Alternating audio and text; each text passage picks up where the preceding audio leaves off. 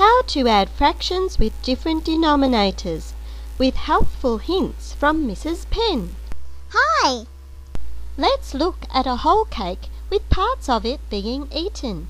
We will use this to work out our answers. Let's look at half a cake being eaten, plus a quarter of a cake then being eaten. How much of the cake has been eaten altogether? How can we work this out? I will give you some tips. To add fractions together easily, we need to make sure that they all have the same denominator. The denominator is the number on the bottom of the fraction.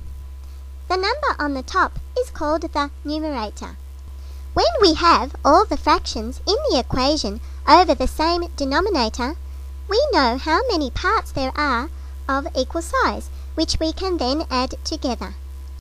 When we look at a half plus a quarter, the first thing we can do is divide the cake into quarters.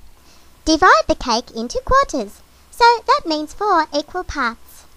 You can see that if we colour in half of the cake orange, it is the same size as 2 quarters.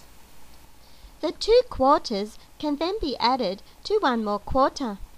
We can now work out the answer. 1/2 plus 1 quarter equals 2 quarters plus a quarter, and that equals 3 quarters. So 3 quarters of the cake has been eaten.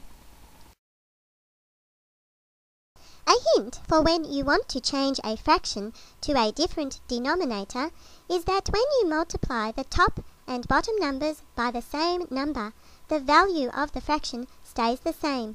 This also works if you divide the top and bottom numbers by the same number. So, as you can see, adding fractions is a piece of cake. Yum!